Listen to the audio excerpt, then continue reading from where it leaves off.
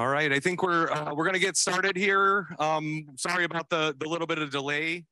We had a little technical difficulty we had to work out, making sure that we were getting sound working for those that are joining us at home. Please understand, obviously, with technology, we know that there could be some things coming up as we're going through this, so please bear with us. We're going to do the best that we can. We've got our wonderful partners, the staff from the library here that are supporting us and helping us out with the technology and all that stuff, so we're ever grateful for them. So first of all, I want to give a round of applause to them for hosting us and everything, so we appreciate it. We appreciate them so much and everything that they do for us. So for everyone to know, I know there's a lot of questions that have come up with this and us hosting this presentation.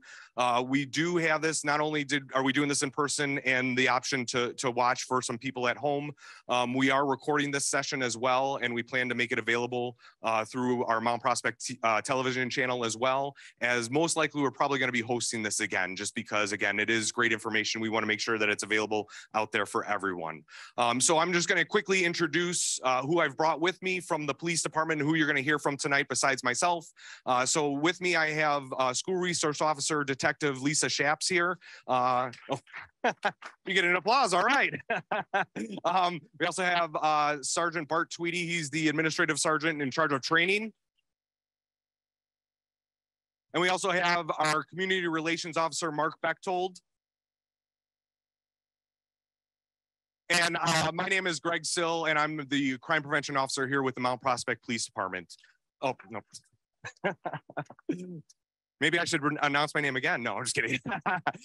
So we're going to go ahead and get started with the presentation.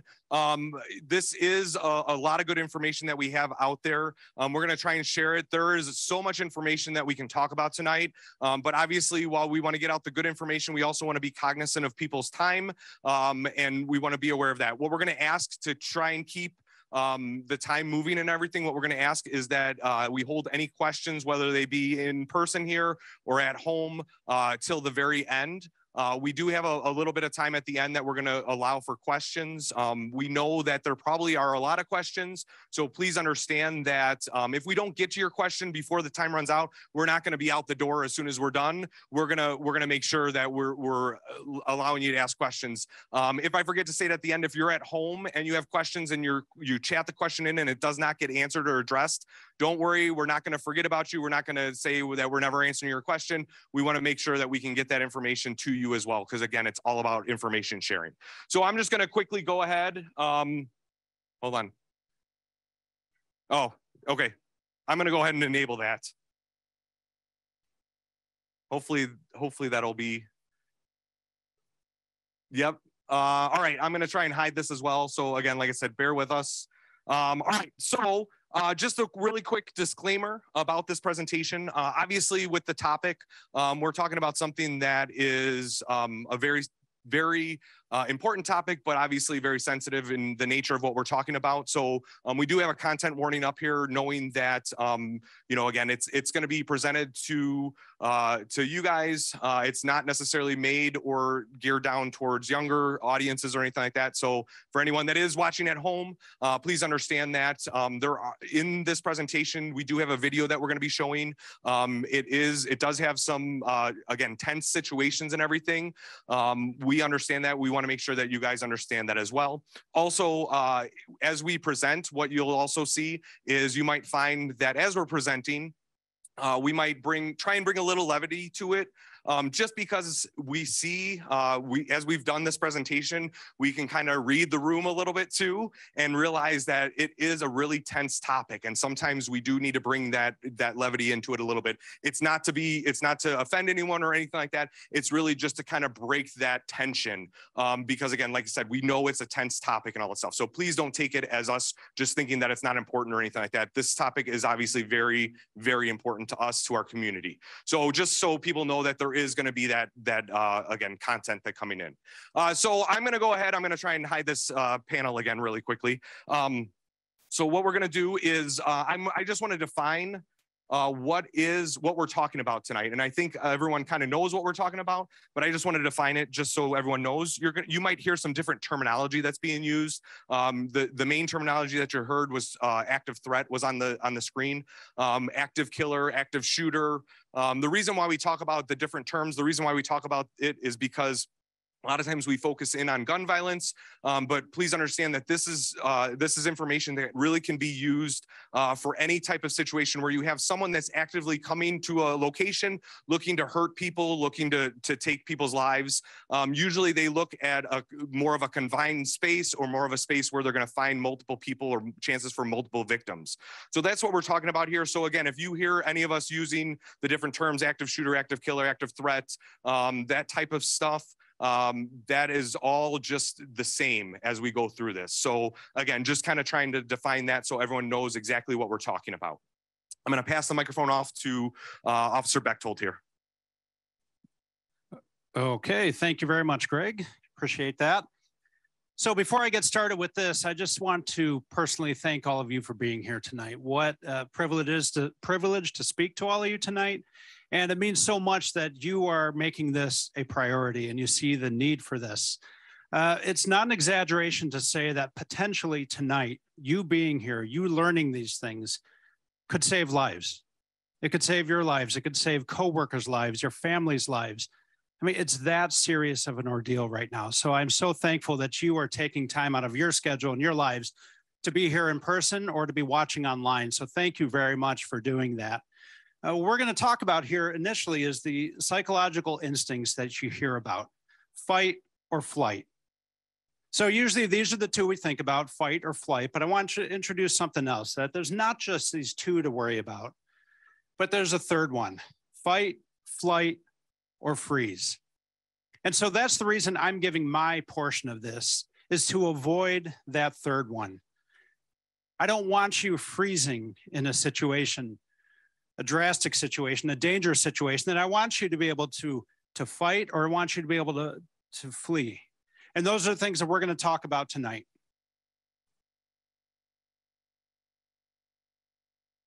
That's all right. Okay, so tonight, to avoid this freeze, what we're talking about is options that you have.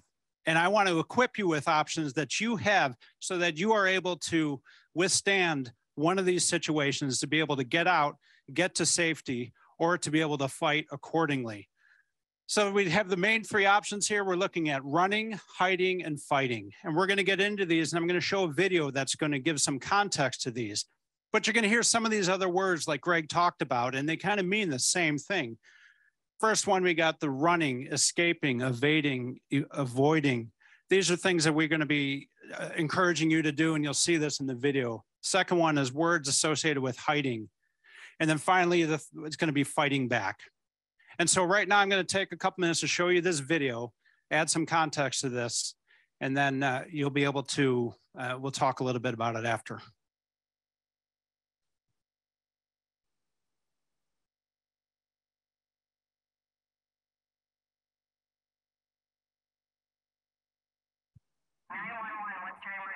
There's a gunman inside the store. We need help now.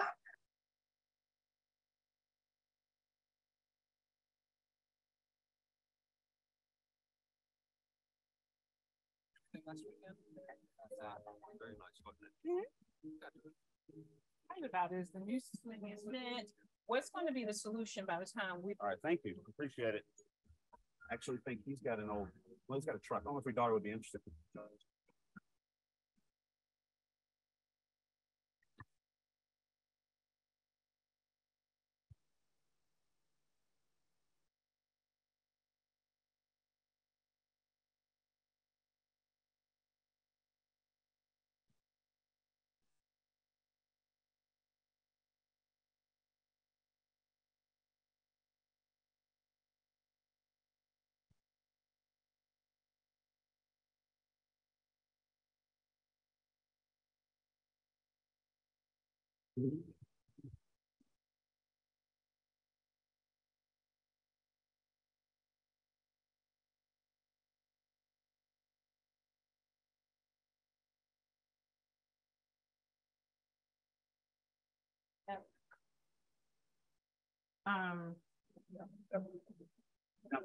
Figure out what college you want to go to.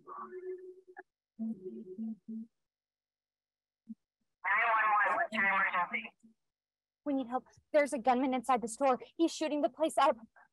We need help now. Issues that we found. Okay, Emily, see what that is. See what's going on. Just let us know what it's going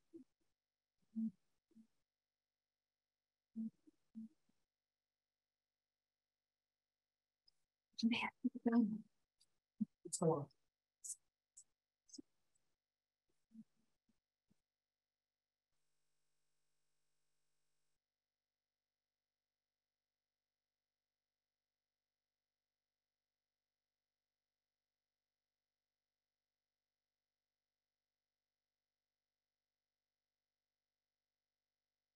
Like you. There you go. You're safe for that. It's gotta be gone shooting. Look, James, we don't have no, look.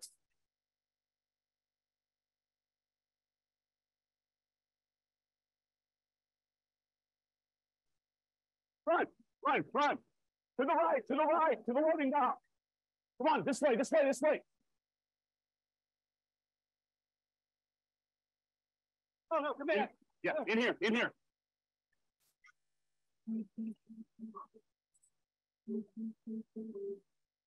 The gunman's coming. What are we gonna do? We're gonna have to defend ourselves. I can't do this. You're gonna see your daughter tonight, okay? We are all going to go home tonight. All right? We have a right to defend ourselves.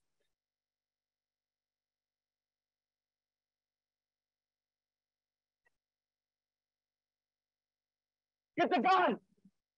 Get the gun! Hey! Hold it down, hold it down.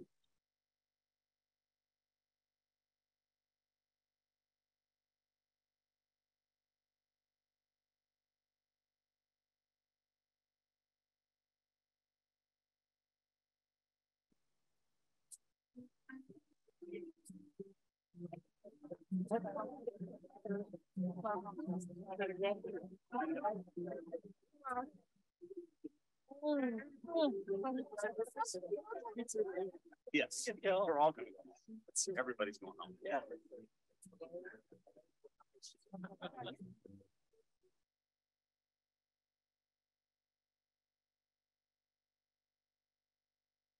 If you ever have the misfortune to be in an active shooter event, you deserve to survive. In our research, we have found that the actions that potential victims take during these events are critical to their survival. We have identified 3 options that have proven effective in many events. These are: avoid the attacker, deny the attacker access to your area, defend yourself. It is a personal decision, but you have a right to do so.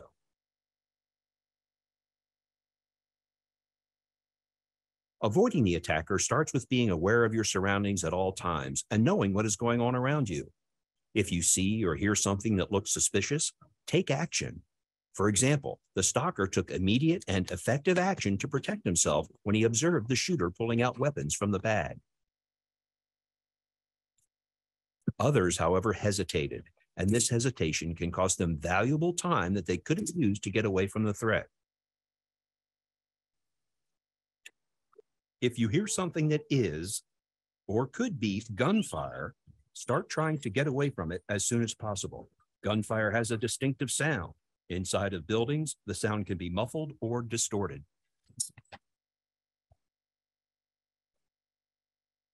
A single loud bang could be a person dropping something, or even thunder. But repeated loud bangs are much more likely to be gunfire.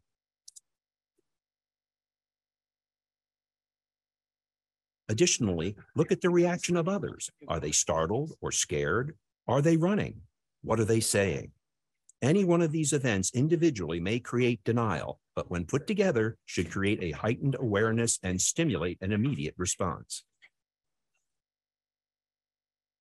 It is important that you know how to get out. The situation will be chaotic and rapidly changing. In general, you will want to go to the nearest exit. But you must also understand that the closest exit may not be accessible or safe to use. If this is the case, go to a different exit. While avoiding the threat, consider the uses of cover and concealment. Cover offers protection from gunfire, while concealment minimizes your exposure to the attacker. Try to keep objects between you and the attacker.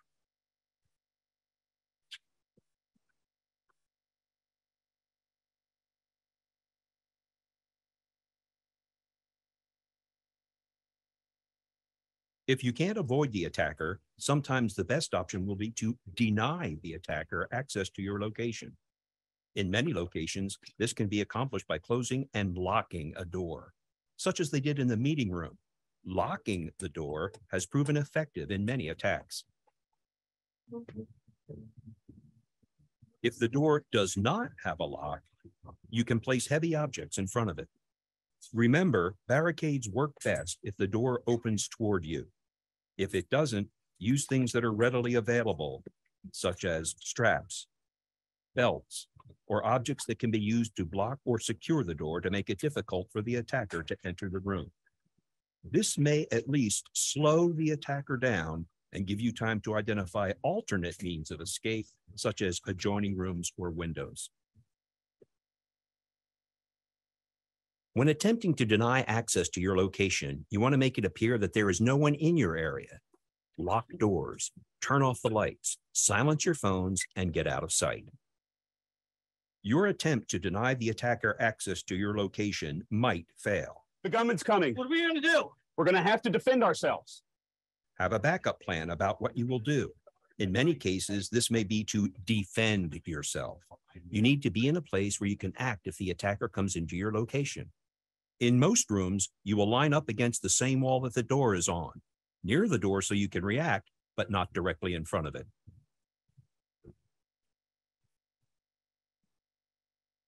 If you are unable to avoid or deny, your best option may be to defend yourself by using whatever is available. In a situation where someone is attempting to kill you, you have the legal right to defend yourself. Attack weak spots such as eyes, throat, and groin. Fight to the best of your ability and do not quit until the attacker is stopped. Get the gun! This is what the workers in the warehouse did when they were unable to avoid the attacker and felt their lives were in immediate danger.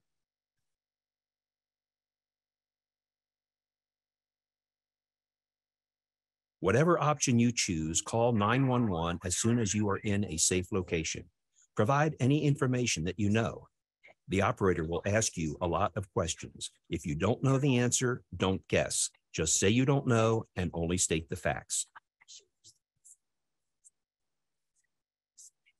This will be a complex situation, and we can't tell you what you should do in every case.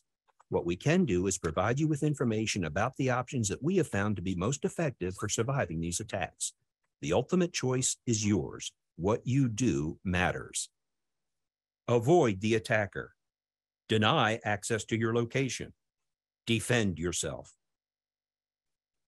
Law enforcement will be entering a chaotic scene with limited information. Their first priority will be to stop the threat to your safety.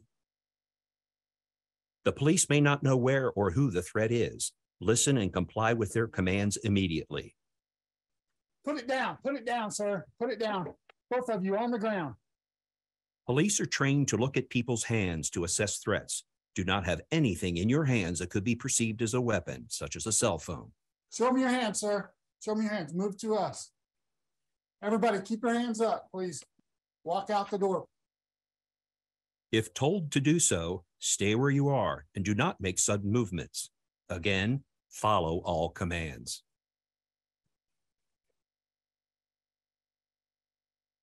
Remember, what you do matters. Avoid the attacker. Deny access to your location. Defend yourself. Remember, ADD. You can survive.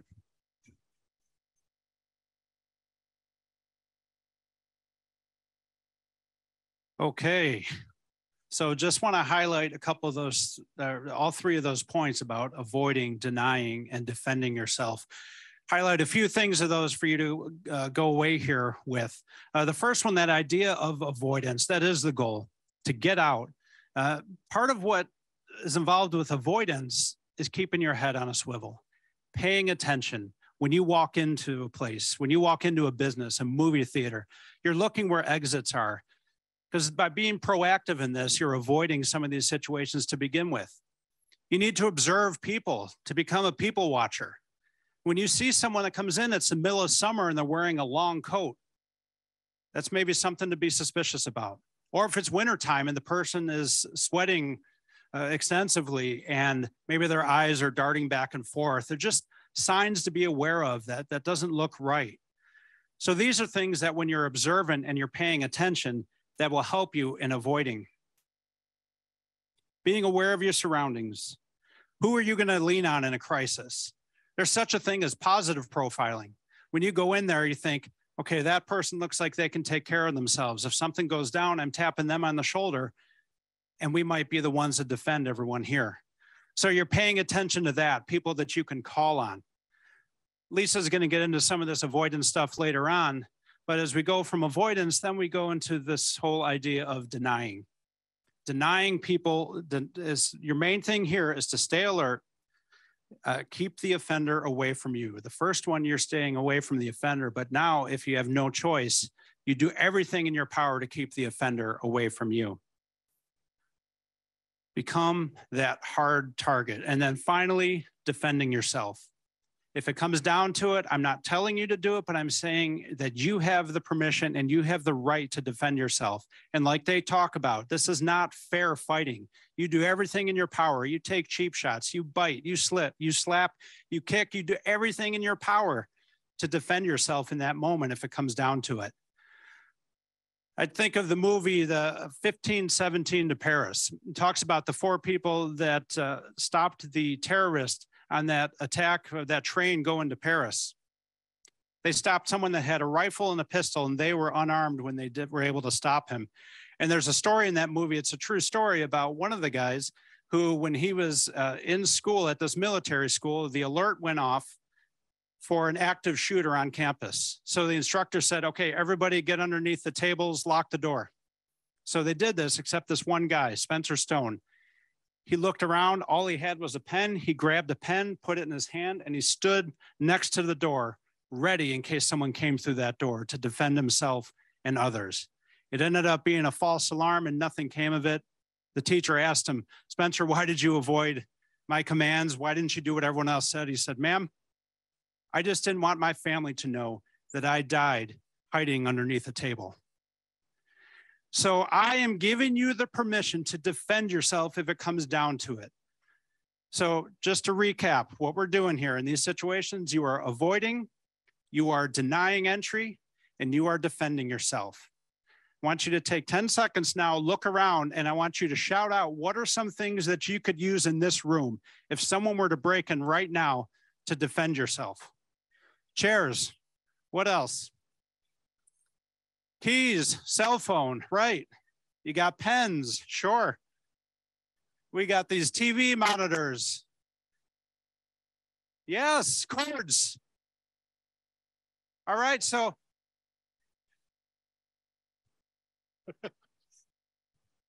Yes, for our online audience, someone offered up their wife, so I just thought you'd like to know that. But great job. Just in those few seconds, you're able to articulate some things that you can use to defend yourself in case of an emergency. So keep those things in mind. Be observant when you go into these places. This, unfortunately, is the reality now. I'm going to hand it over to Sergeant Tweedy, and he's going to share the next part of the program.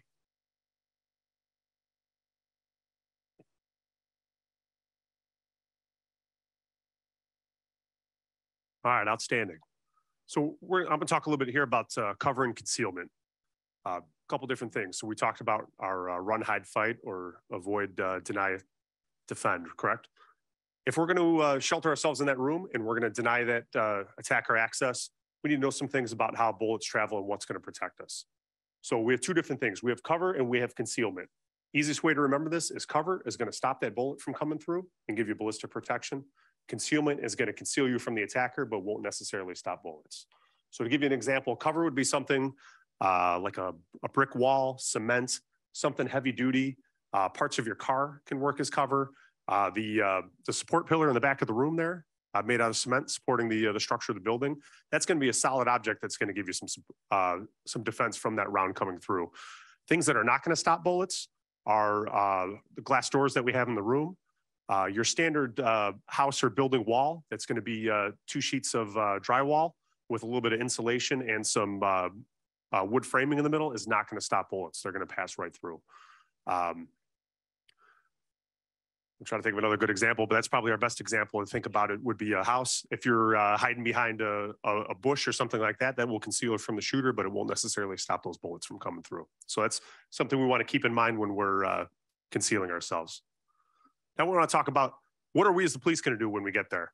So they touched on it in the video, but just to expand on it a little bit more. Job number 1 for our officers when they get that call is to get to that scene as quickly as possible.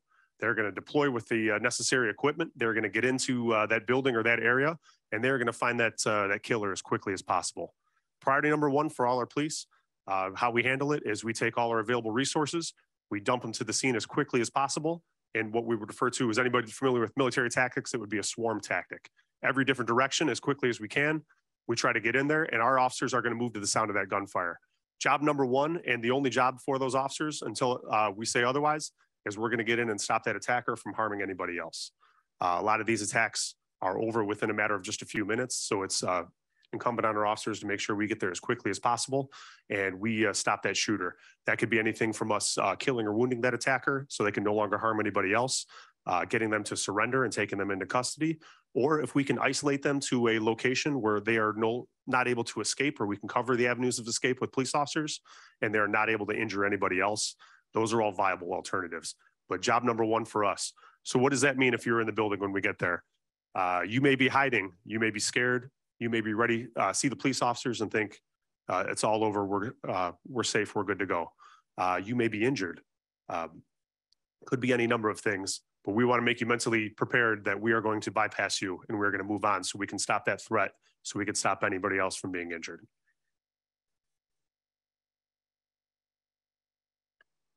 All right, getting on to a little bit of the follow-up from that. So our units that initially get there, we're going to find that killer and we're going to stop them from harming anyone else.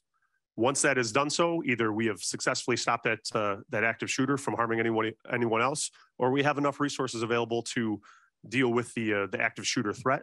Then our second mission, or our second goal of the situation, is to save as many lives as possible. And how do we do that? And that's with cooperation with our fire department. So if we remember when these started a couple decades ago, when we unfortunately started with some of these active shooter incidents, our fire departments wouldn't come up with us. They would stay staged at an outside area. Our officers would have to come in, stop that shooter, find the casualties, do a search, usually do another search, make sure that scene is perfectly secure before the firemen would come forward. We no longer use that model. We found that lives are being lost and people aren't being saved because of that. So we use what's called the rescue task force model. So what that means is we take additional police resources, police officers, we pair them up with our firefighters. Our firefighters have ballistic helmets and ballistic vests that they wear into the scene, and we bring them into that zone. Now that shooter may still be roaming in the building, but we have enough officers to deal with that threat. We'll bring additional officers in with those firefighters so we can get on and we can treat casualties. What those firemen are going to do is they're going to prioritize who they should treat. They're going to look at everybody who is wounded. They're going to decide, unfortunately, is this person savable? They have to take kind of a combat mindset to this, which is a hard reality, but that's what we have to do. Their job is to get in there and save the one they can.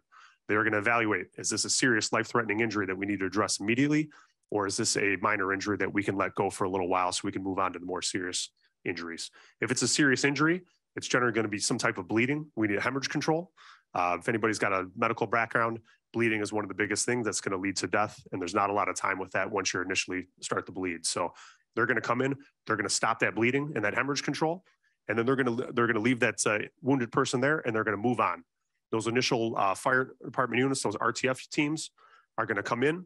They're going to stop the bleeding in as many people as they possibly can till they either get to everybody or they run out of medical gear, whatever comes first.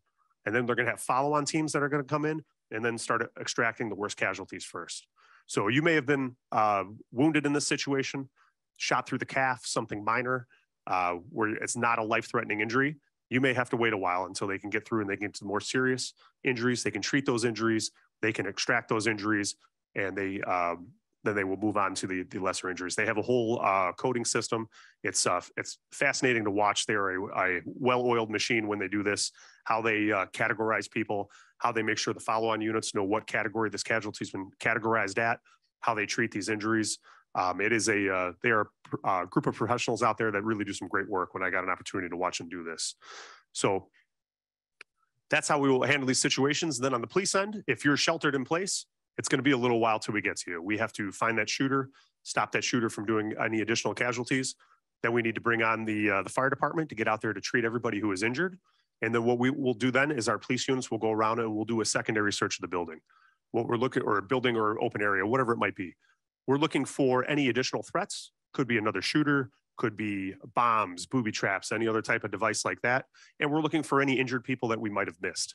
Maybe somebody was shot and crawled into a closet to hide. We want to make sure we find all of those people as quickly as possible. So if you're sheltered in place and you're unhurt, we are going to leave you where you are and we're going to move through and we're going to look for additional threats and additional casualties. Once that secondary search is done, we're going to move on to a tertiary search.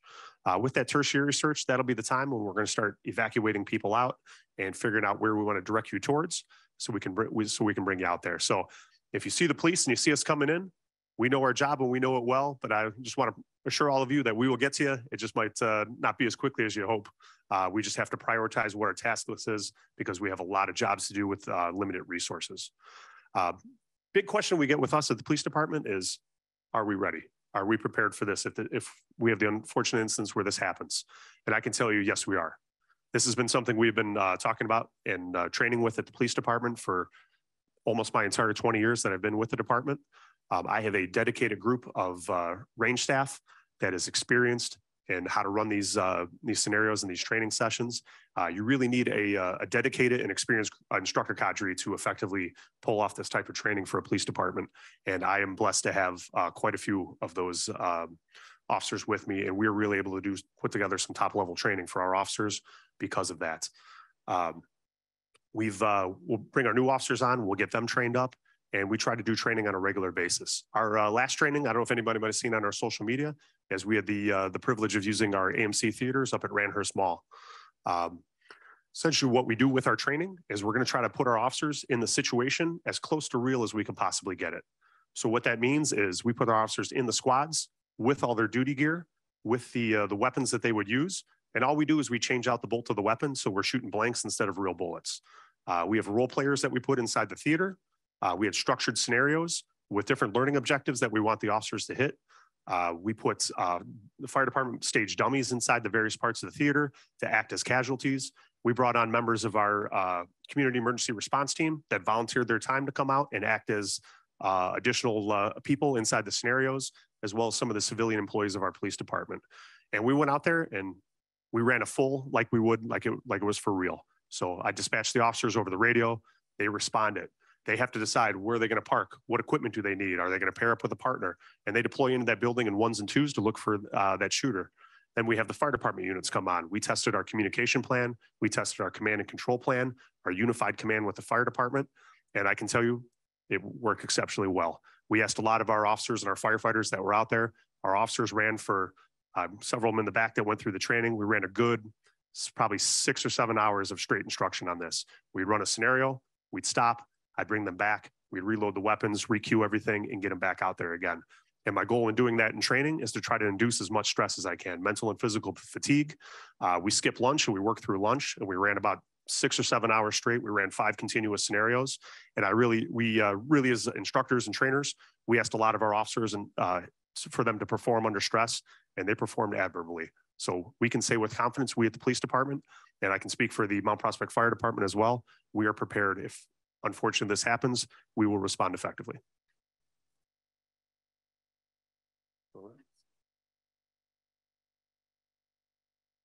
Missed my cue. There we go. All right, so the question always comes up as we're talking through this. how do we know that something's going on? How do I know? What am I supposed to do? Am I supposed to react to every little sound? And this is where it comes to really trusting your instinct, taking in the information that you have, figuring out what's going on based on that information. We always fall back on safety first, right? That's something that we can always go back on, and we want to be safe. So how do we know that something's going on? In the video, they talked about how loud noises could be something, someone dropping something, anything like that. But they gave you that instinct of, hey, if something doesn't seem right, if there's something in your gut feeling telling you that something's just not right here, we're going to go and take steps towards moving to somewhere where we can get out, somewhere where we can find cover or concealment, so we can go ahead and react to that. And really, that's what talking about, being aware of what's going on, being aware of your surroundings. I don't know how many of you guys, when you walked into the room, did anyone look and say, how would I get out of here in the event that there was an emergency, right? So we're encouraging you, and I see some people pointing, so thank you, awesome, right? So this is something that we encourage, right? We encourage when you go places, when we get into that natural human behavior of we're going through the routine, right? We all have our routine. We all have our places that we go.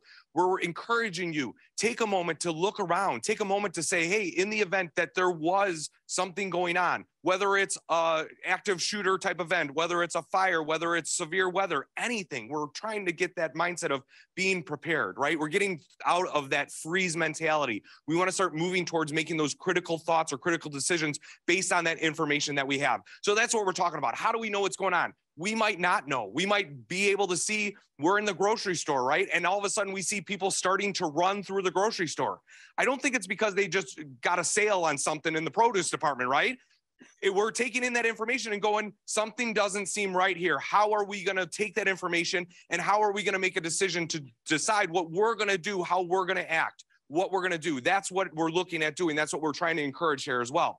How do we let others know? Are we going to hear something over a loudspeaker? Does every place that we have a way to page out? Probably not, right? I know I've been in a lot of businesses and a lot of restaurants and everything here in Mount Prospect. I can tell you, not all of them have a way to make an announcement over them. That's just not the business that they're in. So is it going to be people yelling? Is it going to be people not just running past you? Is it going to be, you're going to see something that, again, just something doesn't seem right? Do we have to? Is there a requirement that I have to notify people? When we saw that soccer in the store, did he go and say, hey guys, come on? He didn't. Now, is he at fault for that? No, again, we have to make sure we're keeping safe. If we can, if that's something that you choose to do and you say, hey, come with me, come on, that's great. You can do that. If you have that person that you're like, come on, and they're not moving, there might be a time where you might have to say, I need to keep moving. I can't stay here and try and get that person to come with me. But as of what you're required to do, you're not required to go and try and make some announcement or anything like that. How do we let others know? All of us, I shouldn't say all of us, but probably most of us carry cell phones, right? Can we let people know by calling 911 when it's safe to do so, right? We want to be able to have that ability. We want to make sure we do that. And then the question always comes up. I always get this question. What if I'm wrong? What if I heard something and I reacted and I did something, or I tried to get other people to move and I'm wrong? Again, we fall back on that. Safety is the most important thing, right? And if you're wrong, that's something that we can go and say, okay, hey, you know what? This is what happened. This is what information we have. And that person was being safe, right?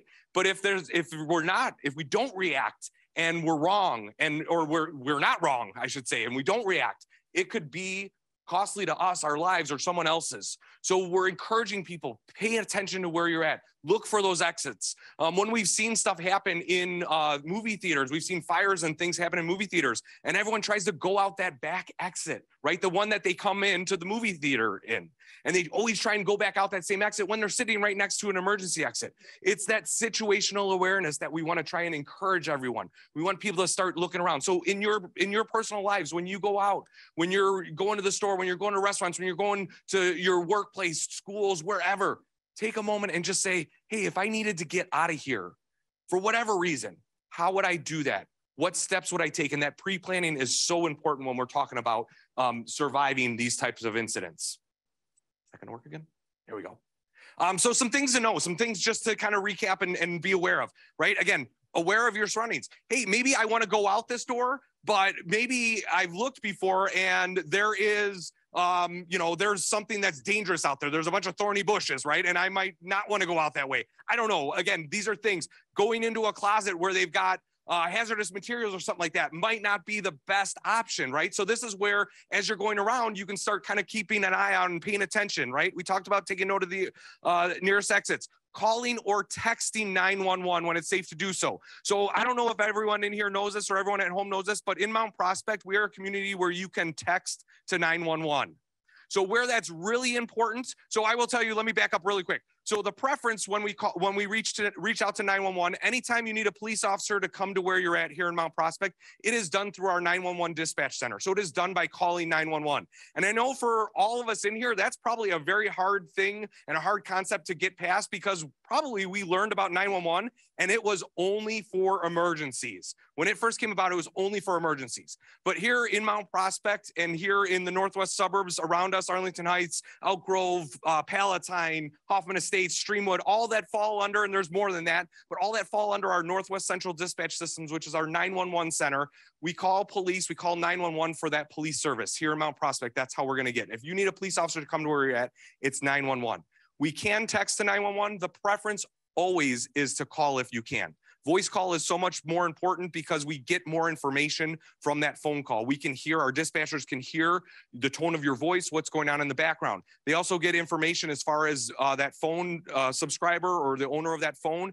If it's a landline phone, which I know there's not a lot of them out there anymore, but if it's a landline phone, they get the exact location of that. If it's a cell phone, they're going to be able to triangulate your signal to about a block radius. So it's a pretty good way to figure out where you're at in the event that maybe you can't talk or maybe you can't give that information.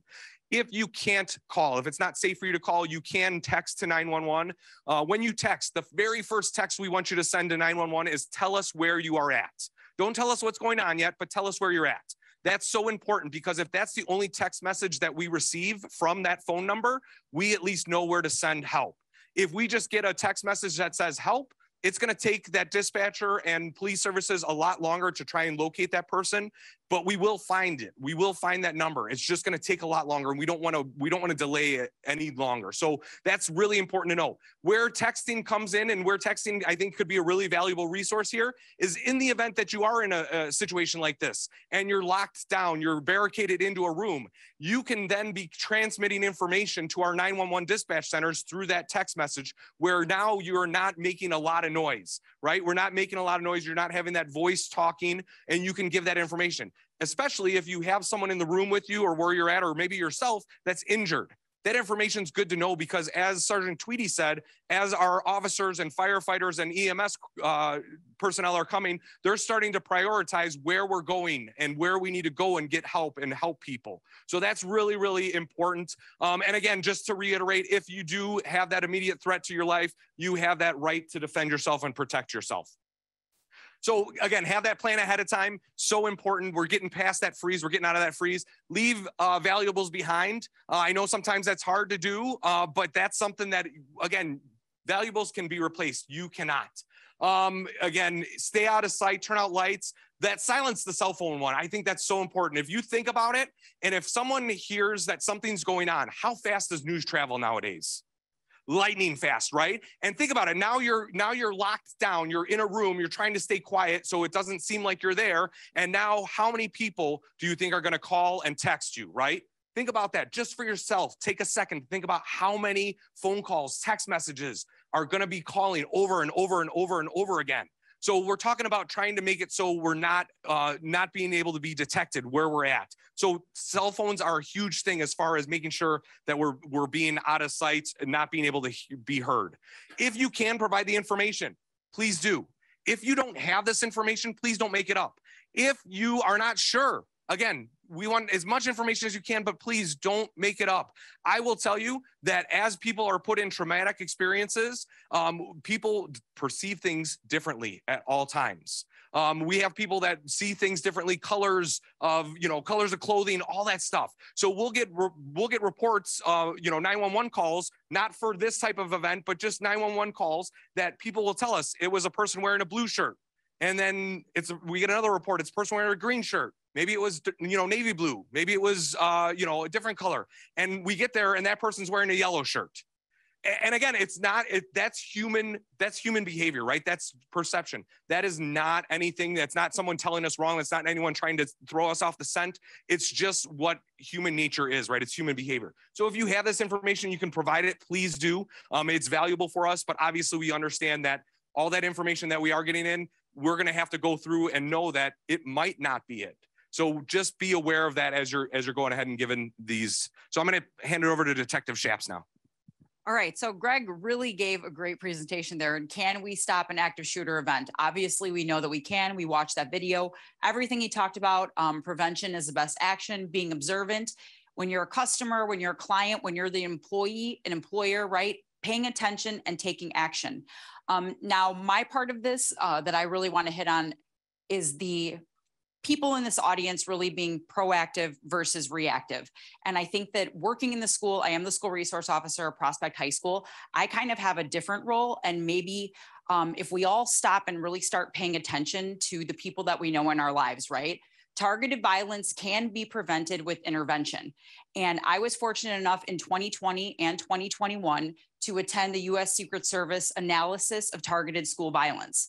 So when I talk about these things, they compile all these statistics from 2008 to 2007 to 2018, 41 violent incidents that occurred in schools. Now, again, this is to schools, but I think there are some really big takeaways in this training that I went to. Number one is that there really isn't a true profile of an active shooter. We can't say that it's a man, a woman, white, Hispanic, how old they are. Are they 18? Are they 28? Are they 50? There really isn't a true profile. So these are the things that are important, because I think all of us have watched on the news, right? Like after these events occur, they might interview a neighbor, right? And the neighbor might say, gosh, yeah, he did this or she did that. Then they might interview a family member. And all these things that start like, yeah, in hindsight, there might have been these red flags, okay, that we ignored. But maybe if school staff would have paid attention, maybe if family and friends would have paid attention. There's always a social, emotional aspect to this, that if we really start paying attention to the people in our lives, we can intervene before people get violent. There typically is some kind of grievance or motive in these situations. It's not something that just happens instantly. This is something that maybe has been building up. Something's been bothering them. There's something going on. Somebody's making them angry. There's usually a planning phase. I'm not going to go into all the statistics with this, but in a majority of those 41 incidents that happened, they planned it. A majority of them had a phase of this. So there are some behavioral indicators that I think if we were all a little bit more aware, we might talk to those people. We might say, hey, is something going on? Is there something that I can do for you? We might say, hey, you might need to go to therapy. Is there a mental health assessment that we need to have done? I'm at the school, so there are these supports. And we know that, hey, there might be somebody that needs something. And if it's a family member, that might be hard for you to do, right? To really look at somebody that you love. If it's your child, I'm a parent, I get it. But we know that as human beings, we all go through things. So are they going through something that maybe you need to call the police and say, hey, I think you need to look into this. And I'm going to go over a list of things here. And I just want you to think about it big picture, okay? Because this could be social media. What are they posting? What are they interested in? What are they following? What are they saying to you? Are they making statements? Are they sending emails that seem odd? Are they texting things that are odd? Just really big picture and being aware, because I think if we get people help, we can prevent this from ever happening. And that is so important. And will we know the statistics on that? No, we won't, because we got them help and it never happened. So it's hard for us to research these things, but I think that we can do that. So I'm going to go over these now and just really pay attention. And I'm not talking about one or two of these behavioral indicators, okay? Because I'm sure some of us are going to know people that have these things. I'm talking about when you know an individual and you see they've got 4, 5, 6 of these indicators, like, hey, I need to do something. I need to get them some supports. In the Village of Mount Prospect, we're very lucky. We have social services. We work with a police counselor. So if there's something where we need to get our police counselor involved and you need to call 911, we can do that. There are things that we can do to help people. So I want everybody to really think about who you know and could you use this? So number 1, Have you heard people make threats? Do they have an intent to attack somebody, right? Are they saying, man, I'm so mad, I'm gonna go do this? Have you heard that? Do they have escalating anger? Do they seem more intensely angry about something where it's different than before? It's growing, right? The third thing, do they have interest in weapons?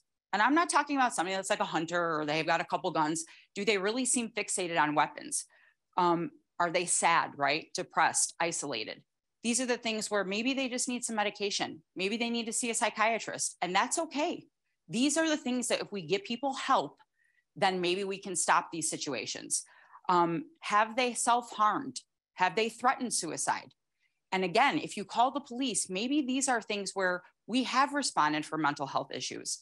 And we know now we have to get them this assessment. So maybe we've been there before, but if you don't call again and say, hey, there's these red flags. And again, an interest in violence. Are they watching violent films? Are they really fixated on this? Are they posting things about this? Talk of being bullied. Now, again, this was at school.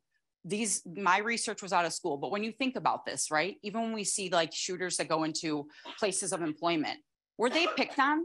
Were they the butt of the joke? Were they the one that wasn't performing well? I mean, this can happen with adults also. This isn't just children. Think about those things. And concerns about grades and attendance. That's the school part. But what about if they're not performing well at work? What if they're not meeting their duties? What if they didn't, their deadlines? What if they're not selling what they need to sell? I think all of these different things can come into play. And then have they turned to harassing others? Are they the ones that are now bullying people? So I think if we pay attention to these things and really like offer the help, we could really stop a lot of the violence that's there. We know there are red flags pretty much in all of these things. When you see it, there's somebody says, yeah, this really did throw me off. I was confused by this. So I just want everybody, again, pay attention to the people in your life, the people that you love, and think about those things. And if you need to call the police, please do that and let us investigate. Okay.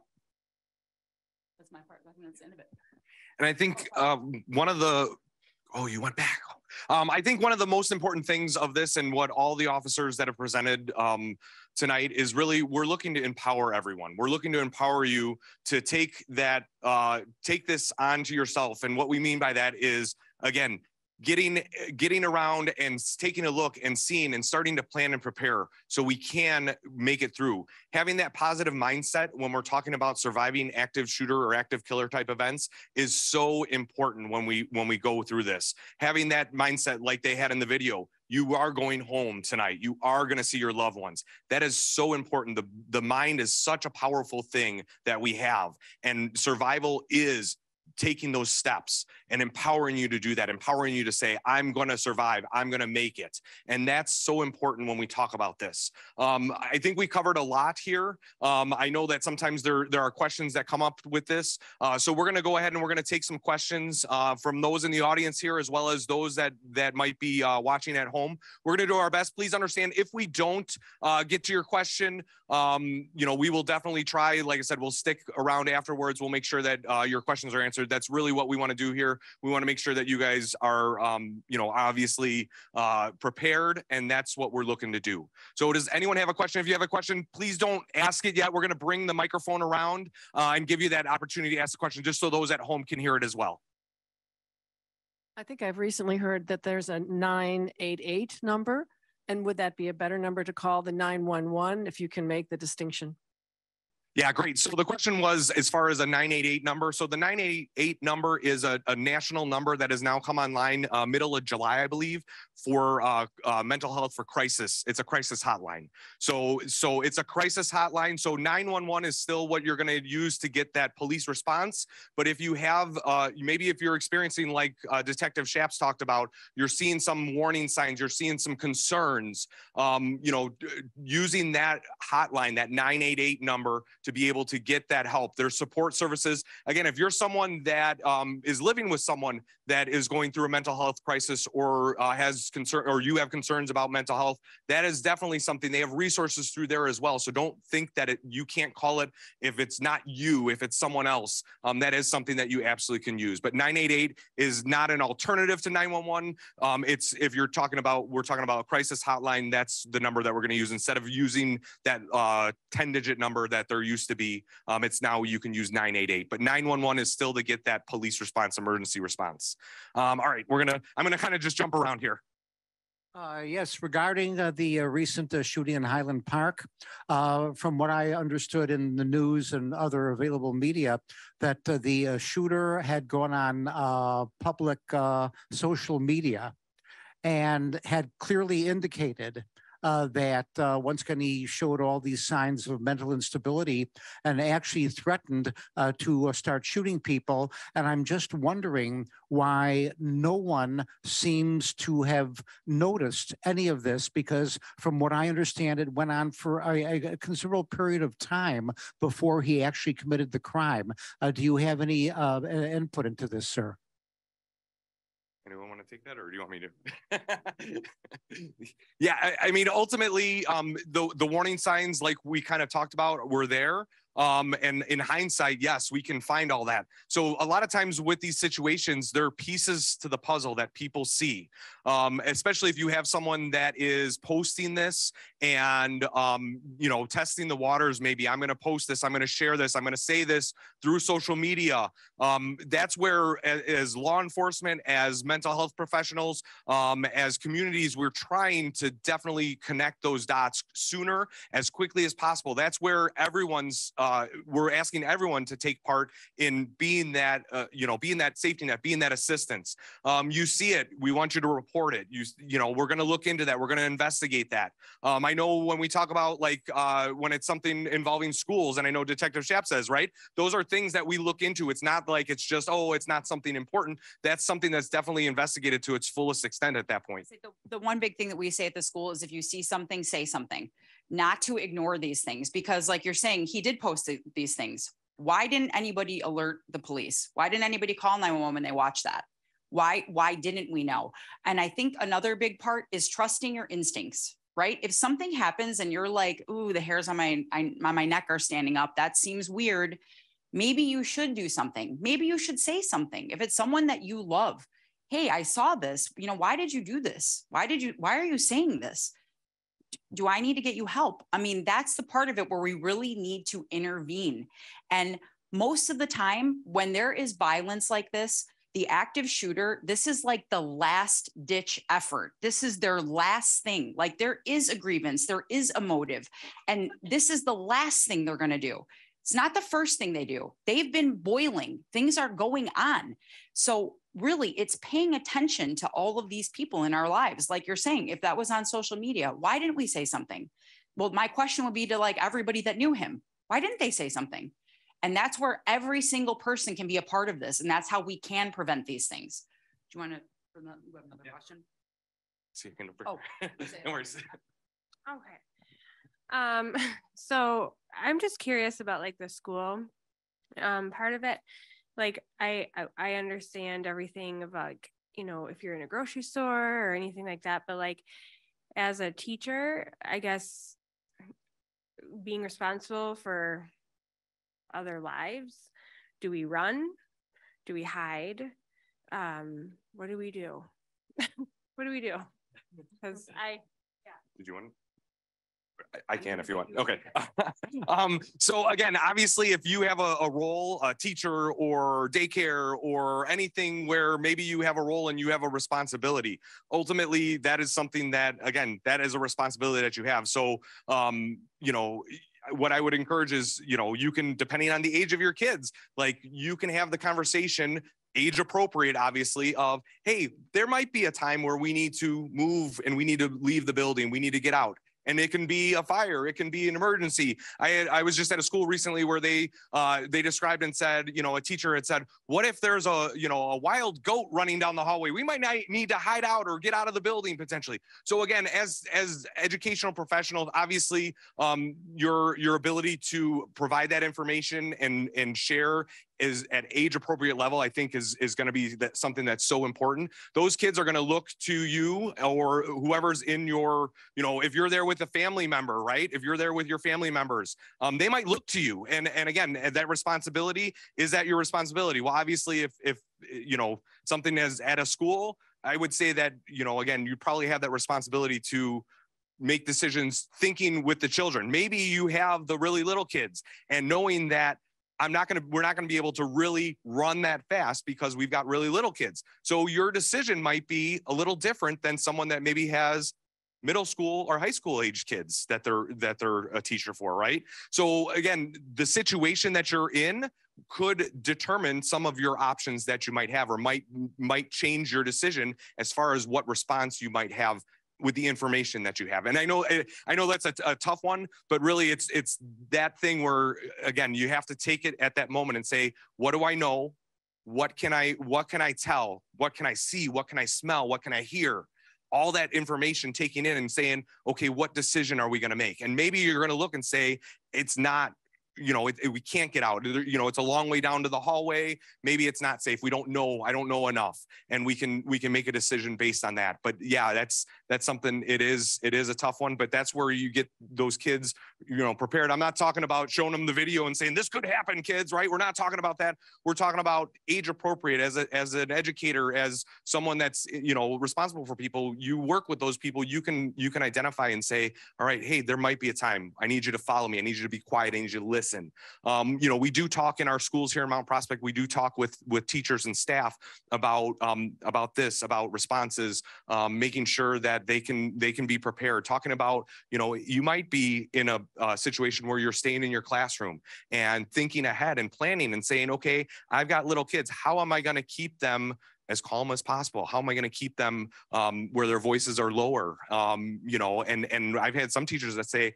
I get a bag of suckers, and I've got that bag of suckers, right? And so now that gives them something to do as opposed to talking, hopefully. Now, as some of you guys might know, and I have children myself, like sometimes they still talk with a sucker in their mouth, but again, at least it's maybe a little something, right? Or books or activities, something to help keep quiet. So those are things that you can even start thinking of and pre-planning that way as well.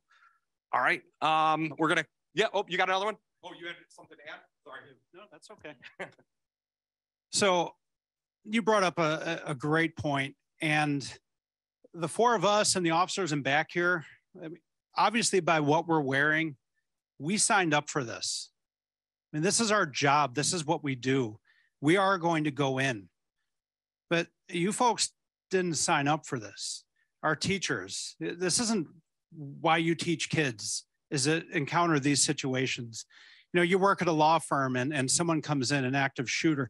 You didn't sign up for that. That's not what you took this job for. So we appreciate what you have to go through, and we're here to help equip you. You know, we are referred to as first responders, but in these situations, we are not the first responders. It is our teachers. It is people that are shopping. It is people that are working in a cubicle that hear an active shooter coming. You are the first responders, and that's why we're having these conversations. And like Greg said earlier, this is nothing to be taken lightly, and we appreciate that you have to go through this. And so we're here to help you and to go alongside of you. And I'm so grateful again that you are taking this seriously. But we know that this is not what you signed up for. But unfortunately, because some very evil people are out there, this is the reality. And through this, we've all seen these incredible testimonies of teachers that have done heroic things to protect their students. We've heard testimonies of students, high school students that have stepped up and they have defended and they have taken out people. So the opportunities for the heroic does exist, but we know that, again, you didn't sign up for it, but this is unfortunately the reality that we're dealing with. All right, we're gonna we've got some online questions, so we're gonna try and trade off and ask an online question and then back in person. So we had a question about what's the role of the police counselor? And saying that they're not familiar with it. So obviously, we have a human services department here in the village of Mount Prospect. I know I'm not on camera, so you can't see me at home. But we have our human services department here in the village of Mount Prospect. One of those police, one of those social workers is assigned to the police department, and actually a second police social worker slot is there, and they're working on filling that as well. So they're there to work and connect with services and obviously provide services to residents, anyone that is coming in contact with police, with 911, with emergency services. They work integrally with our police department. And again, there's that constant communication. It's that teamwork partnership to obviously provide what we can to our residents. And then obviously, if there is anything that goes above and beyond, again, connecting people with services, even if it's not Mount Prospect, you know, we want to get people the help. We want to provide them with that support, with that care that we can. I have some of our social workers here, so they gave me a thumbs up. All right, let's go to an in-person question again. Where do you got? Right here. All right. I just had a question. We hear a lot of stories with these situations in the news, and occasionally you hear the heroics of the good guy with a gun. When you come across a situation like this and you run into an active situation, how do you tell who's the good guy with a gun and who's the bad guy with a gun? Anyone want to take that? Yeah. That is an excellent question. So how do we tell when we get there who's the good guy and who's the offender that we're looking for? Could be any number of things. Something we do with the police is that we train is something we call situational awareness, something we've been talking about tonight. We're looking for a body language cues. Could be something as simple as they match the description of the suspect. But as Officer Sill was talking about, sometimes under stress, our mind will put some different things together that might not always be accurate. And so we might not have an accurate description. So what we're looking for are behavior cues. How is that person behaving when they see the uniformed police officer? What are they doing? How are they behaving towards the other people on scene? Are they being aggressive towards them? Are we catching them in the act of shooting? Those officers on scene, this is something that we do on a regular basis as part of our patrol, is looking for body language cues and behavior clusters to let us know, is somebody up to criminal activity, or is it just a member of our community going about their day? So we have to apply that. It is challenging to do under stress. One of the things that we talk about is, and that they talked about in the video, is keeping your hands free. If you are that concealed carry holder and you think the best course of action is to pull your firearm and intervene, that is perfectly okay. That's your constitutional right. A good recommendation would be to not stand over that person with the firearm, holding the gun, waving the gun around, keeping the gun in your hand. What we recommend is, if you've addressed the threat and that shooter is no longer a threat to us, and you know the police are coming, to reholster that weapon, reconceal it, and keep your hands up for us. And then you can identify to us, I'm a concealed carry holder, I intervened, and then our officers that are on scene can help, we'll be able to process that a little bit safer. I left one of the mics up here. So we did have a question. Again, we're kind of flipping back and forth. So we did have a question from someone at home about how we train with our schools here in Mount Prospect, because I know that came up. So in Mount Prospect, we do train with our schools as far as providing information. All of our schools here in Mount Prospect do have crisis plans to deal with emergencies. We work with our schools, you know, in and out as far as making sure that they have that plan. There are state laws that require them to have certain things, but obviously we want to make sure that we're going above and beyond to make sure we're keeping our students and our staff and our community as safe as possible. So we're always working towards encouraging, you know, what we can from the schools, making sure that they're thinking of that safety first. I know school districts in Mount Prospect go through separate security audits that they do on their own a lot of times, looking for how they can obviously work to better, you know, make sure that the school is safe and those students are safe. So there are plans in place for our schools and school districts. We work closely with them, and we're always trying to, you know, we're always available to come in, talk with staff, talk with students, making sure that, again, we're sharing the information, because we want to empower everyone to make sure that they know, hey, in the event that something does happen, we want to make sure that we're giving everyone the tools to be able to do that. So in a situation like this, obviously your fight or flight system is going to be overwhelmed. So do you have any tips or suggestions on how to like calm yourself down to the point where you remain alert and aware rather than like overwhelmed and freaked out type of thing? Thank you. That's an excellent question. I can share with you what we train our officers on and what they use. It's a breathing pattern. So when they're under a lot of stress, you feel that anxiety or that fear. What happens? Your heart rate increases. Your breathing becomes more shallow. Those are all survival systems that your body does. If we want to calm down or bring ourselves back down, so we can. I should say the other thing that happens when we do that is how is our cognitive processing and our decision making when we're super stressed or scared? It's not always the best, right? If we want to try to bring those systems of our body back down to get ourselves a little calmer, so we can re-engage our rational mind and start thinking through and problem solving. One of the things we teach our officers to do is a 4-count breathing method. What you do is you would breathe in for a slow count of 4, hold that breath for 4, breathe out for a slow count of 4. So then we'll start that cycle over again. We're going to continue to do that cycle on a regular basis. And what you'll find is as you're bringing more oxygen in to the body, your body's going to start to calm and it's going to start to move out of that panic and fear stage and bring you back down, able to re-engage your cognitive mind and start processing stuff a little bit easier. The other thing is mindset. Mindset is a very powerful tool. If anybody's ever had any kind of serious medical emergency, the power of your mind and dealing with that makes a big difference in how you recover with a lot of things. We teach our officers, and I want to pass on to all of you as well, the mindset that you will survive. No matter what happens, you will survive. You deserve to survive. You will survive. If you have that mindset that no matter what happens, I'm going to come out of this okay. I'm going to get home to my loved ones and my family members, and I'm going to see them, and nothing is going to get in my way of doing that. That type of mindset, that is a very, very powerful tool to help you succeed in a situation like this. All right, we had another one from at home, again, just trying to bounce back and forth.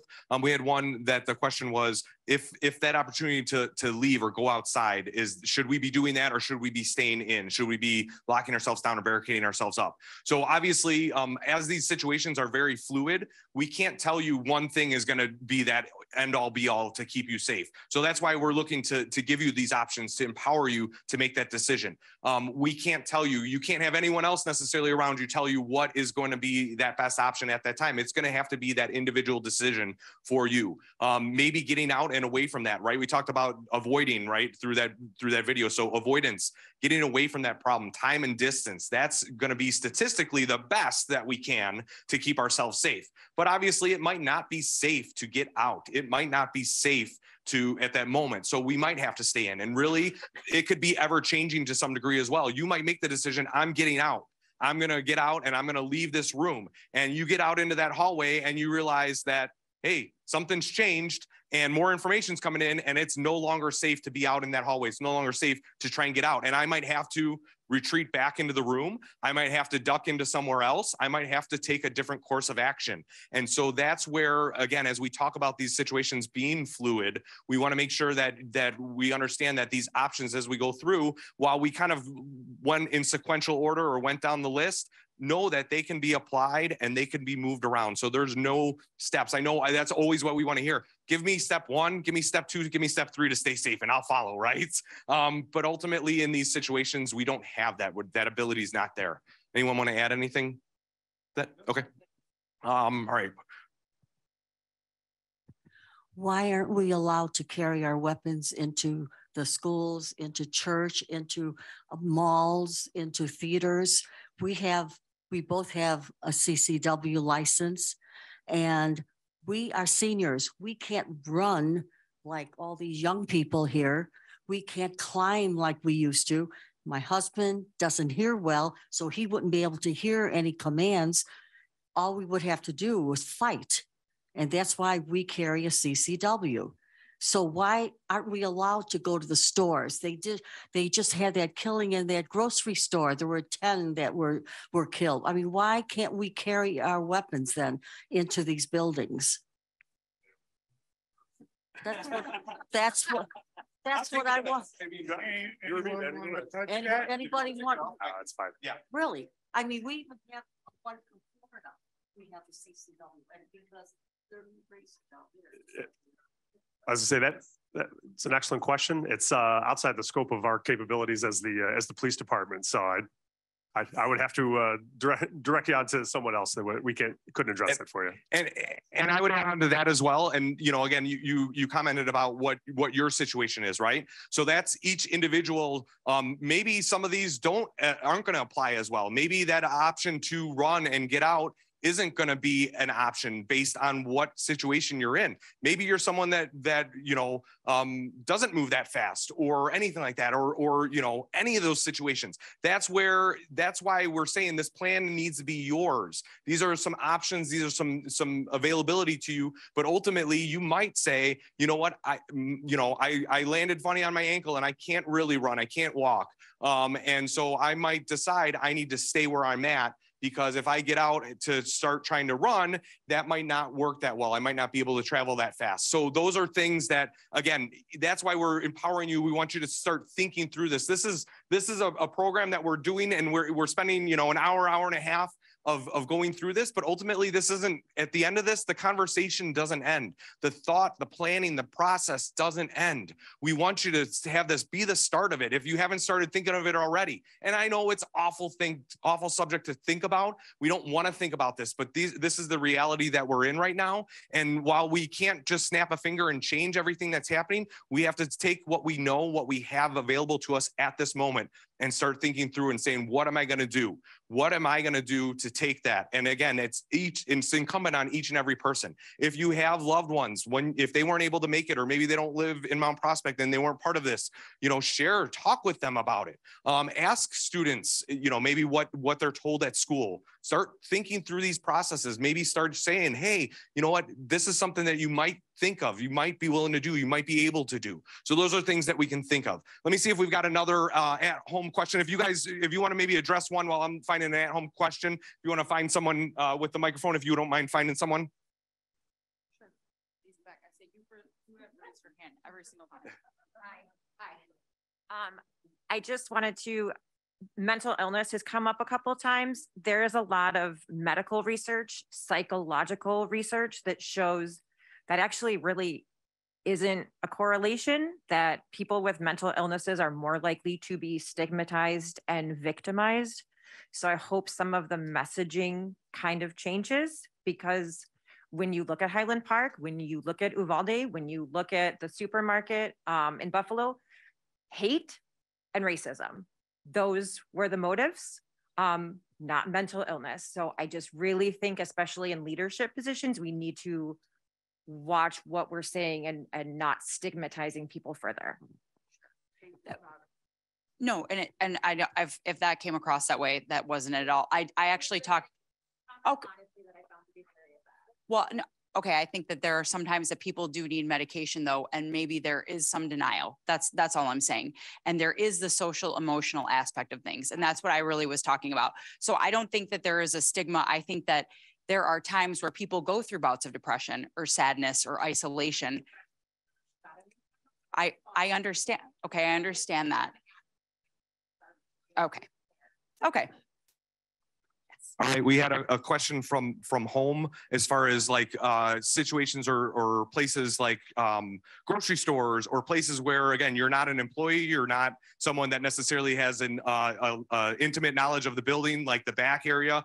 I'm not encouraging you to go in your grocery store and walk into the back where they, have all the produce hidden or anything like that. Like, don't do that and be like, well, Mount Prospect Police and Officer Sill said I can just check it out, right? So not encouraging that. Please don't misunderstand that.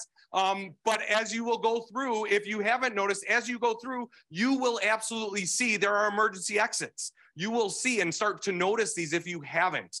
They have those ways of egress. And you know what? In an event where you do come across something where you're like, oh no, I need to go somewhere. I know there's an emergency exit all the way down there, but there is an area here where staff is allowed. It says employees only, right? When we're talking about being in a situation where safety, lives are at risk, right? At that, all bets are off as far as where you're allowed to go in really what we're talking about. If you need to go into that area where it says employees only, then you know what? You go in that area where it says employees only. When we're talking about an emergency situation, right? An active situation, that's something. But please don't be walking down, in the grocery store and just be like, oh yeah, I'm going to check in back by the butcher, just to see how they get out or how I get out. Again, not recommending that at all. Not recommending that at all. All right, let's see here. We're going to go right here. Yes, the school in Texas, the police officers were standing in the hallway for over an hour. Do you want to comment on that?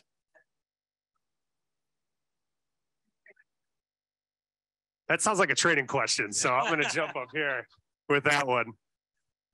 Yes, so that is in stark contrast to what we do and what we train and what is best practice for us in law enforcement.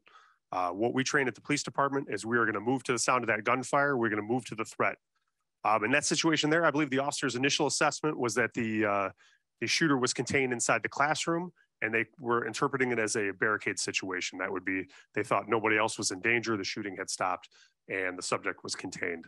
That turned out to not be the case. What we teach our officers, triggering event would be if we hear additional gunfire inside that room, that's a triggering event for our officers to then breach and make entry into the room. Now, I understand when the officers initially tried to breach, they took fire, which is not an easy thing to do. What we teach our officers is we want officers to be thinkers too. They're not drones just going in following a set of tactics. We have to problem solve that. A couple of things they brought up in the after action report with the Texas school attack was things like throwing a distraction through the window to distract the shooter, and then we breaching what they call like a spider hole through the drywall and shooting through the drywall to take the shooter out. There's a number of different solutions out there, but holding in the hallway and requesting additional resources is not something that we would do. As soon as we hear that gunfire, that's a triggering event for us to actively engage that shooter. Excellent question. Thank you. All right, we're gonna, just for time's sake, and I know we're running out of time, we're gonna take one more at home and we're gonna take one more in person. Please understand, if we do not get to your question, again, we are not like zipping out the door as soon as this is done. We just wanna be cognizant of people's time, obviously, and the library staff's time for their amazing job that they've done to host us here. So one of the questions was, as far as in these events, in these mass killings, we have, obviously, if something were to happen here in Mount Prospect, we're not just going to have Mount Prospect resources, Mount Prospect police officers. There's going to be police officers and other agencies from all over the area coming to assist. And do we work through that? Do we have a system in place where we can obviously work through that process, not only with ourselves, which we've already obviously covered and talked about, but now are we gonna have it where, for example, Arlington Heights, and I'm just using them as an example, are they going to come into Mount Prospect and are they going to know what to do? Are they trained and prepared and all that stuff? And so that was a question that came up. Sergeant Tweedy, do you want to talk about that? I don't mind if you want me to talk about that, but I feel like I've been stealing all the questions, man. I'm going to turn it over. No, go for it. You want to take it? No, go ahead. Okay. So obviously, as Sergeant Tweedy was saying, law enforcement, there are common practices across. We work towards communication in the area. We've got plans in place that I know in Mount Prospect we train for and we work through. I know Sergeant Tweedy puts our supervisors, our frontline supervisors, through all kinds of training as far as being able to handle those situations where we have other staffing coming in from different towns. We do have that happen, not for events like this, but we do have times where we bring in staffing through other agencies coming in, officers. And again, we've worked through radio communication, we worked through common terminology, we've worked through all that stuff. So as they're coming through, we are going to be putting them in place and getting them into places where we can utilize them and get them to do. And again, because we're training across the board in law enforcement, we're training with our responses and our rapid deployments and our rescue task force. So yes, they should be able to come in, plug in. And I know there are drills that are done by multi-jurisdictional agencies where when we have some of these training exercises, that it's bringing in extra towns, bringing in all the surrounding towns. It's not just one town per se. Anything you want to add to that? Tackle a little bit on that. So there is a unified response system that we use. In Illinois, we have a mutual aid system called ILEAS. I don't remember what it stands for. I apologize. But it is a mutual aid system where all the police departments in Northern Illinois, we can provide assistance if any incident comes up that's greater than what the town's resources have. There's a national system called the Incident Command System that is used. It gives structure to bringing on towns and things from other departments, fire departments, public works facilities, federal agencies. And we teach our supervisors how to use that incident command system so that they can bring those resources on, they can organize everybody, and they can properly deploy them out in the field to resolve the critical incident. All right, let's see here. There was recently a post from the Northwest Dispatch about transitioning to an optical line. And if 911 didn't work, there was a regular number to call. Do you know if that transition is over, or can you let people know what that number is in case that they dial 911 and they don't get through? Sure, absolutely. So there was a transition from the old copper line to the new fiber optic.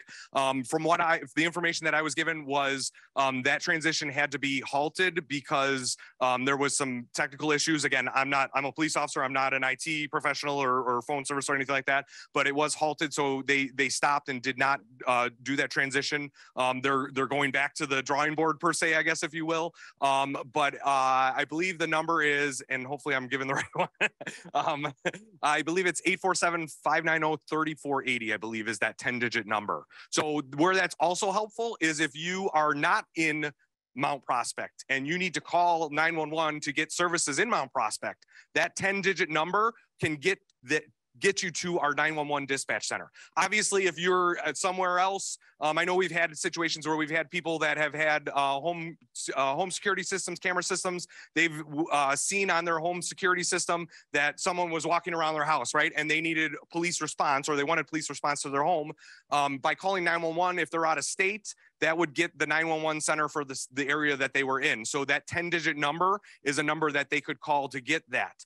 In the event that you don't know that number and you call 911, you can explain to that 911 dispatch center and they will transfer you to our 911 dispatch center. I know sometimes that comes up, like Des Plaines does not share the same 911 dispatch center that we have. They are a different dispatch center. So we get the question, what happens if I'm in Des Plaines? What happens if I'm in the border and I'm calling from my cell phone and I get Des Plaines dispatch, the dispatch center for Des Plaines? Does that mean I'm not going to get the service? Am I not going to get help here in Mount Prospect? And no, you absolutely will get the help. They will get you in contact. They will keep you on the line. They will transfer you to. They're not going to say hang up and call 911 again and hopefully you get the Mount Prospect one, right? They're going to say hold on, we're going to get you there, and they're going to connect you. They're going to get you that help. And then also for 911 really quickly, and then we are going to end the presentation. But for 911, when you do call, that dispatcher is going to keep you on the line and they're going to be talking with you. They're going to be asking you questions. They're going to be getting information from you. Please understand that is not them trying not to dispatch police, fire, or EMS services. They are in that process of getting that information. They are plugging it into a terminal where now it is going over to another dispatcher where that dispatcher is then dispatching police, fire, or paramedic services. So while they're still talking to you, that doesn't mean that, because a lot of times we hear people say, well, they kept talking to me and I needed to hang up so they could go and call the police or they could go and call the fire or the EMS. But please understand that they are keeping you on the line because we want to get as much information from you. We also want to try and they're going to provide information to you. If there's a medical event, they're going to be able to walk through and give you some basic information to try and help in that situation. And then they also want to make sure that you're connected with those emergency services. They're going to keep you on the line until you can tell them that, yes, there's a police officer here. Yes, the fire department's here. Yes, the emergency medical services are here. So they're going to do that. So that is not uncommon. That is absolutely the norm, that they're going to sit there and they're going to stay on the line with you. All right, so we are just past time. And like I said, I want to be cognizant of everyone's time. Thank you so much. Just like Officer Bechtold has said, we really appreciate it. Thank you to the library. One last thing before we go. I'm going to turn it over to Esther here from our Human Services Department. She is going to talk about something that they have coming up, and she's going to share that information. Again, thank you very much. Hello, everyone. My name is Esther Salutillo, and I'm the Deputy Director and Social Worker for the Human Services Department for the Village of Mount Prospect. I wanted to quickly announce that our department will be hosting a suicide prevention community awareness event on September 21st from 4:30 to 7:30 p.m. at Village Hall. And it'll include a resource fair. We're going to do an awareness walk that will be under a mile, and also have two speakers that will be speaking about suicide and how it's impacted their families either directly or themselves, so a lived experience. So please tune into the Community Connection Center and the Village's Facebook page for more information on how to register. And you can also find that information on the Village website. So I hope to see many of you there. Awesome. And let's give one last round of applause to the library staff for helping and hosting us. Thank you so much. Again, thank you all for being here. Please know, again, we're not running out the door. If you had questions from at home and they did not get answered, we are sincerely apologetic. There is an email address on the bottom of the presentation. Feel free to email those questions in and we will address those. We will answer those as best we can. We'll get them to you. So thank you again. Hope everyone gets home safely and has a wonderful night.